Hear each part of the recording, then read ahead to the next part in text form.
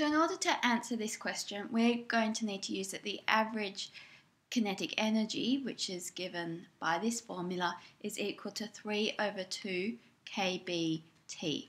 And so in order to calculate this, we need to know what the temperature is. Now, in order to calculate T, we can use the ideal gas law. So use ideal gas law.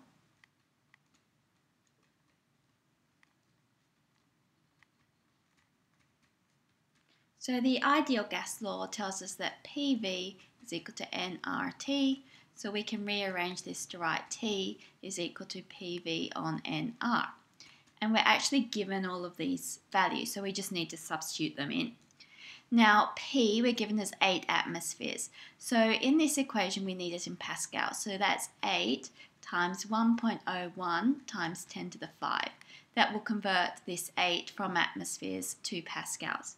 And now we're given that the volume is 5 litres and we need the volume in metres cubed. So that's 5 times 10 to the minus 3. That's because there's 1,000 litres in a metre cubed. And then we need to divide by N, which we were told is 2, and R is the gas constant, 8.314.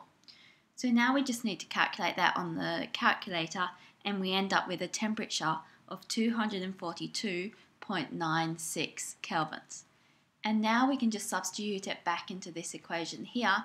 So we've got our average kinetic energy is equal to 3 over 2 times kB, which is 1.381 times 10 to the minus 23 times 242.96, and solving that on the calculator we get 5.03 times 10 to the minus 21 joules, which is a very small number, but then this is talking about a single oxygen molecule which has a very low mass, so we would expect it to be very small.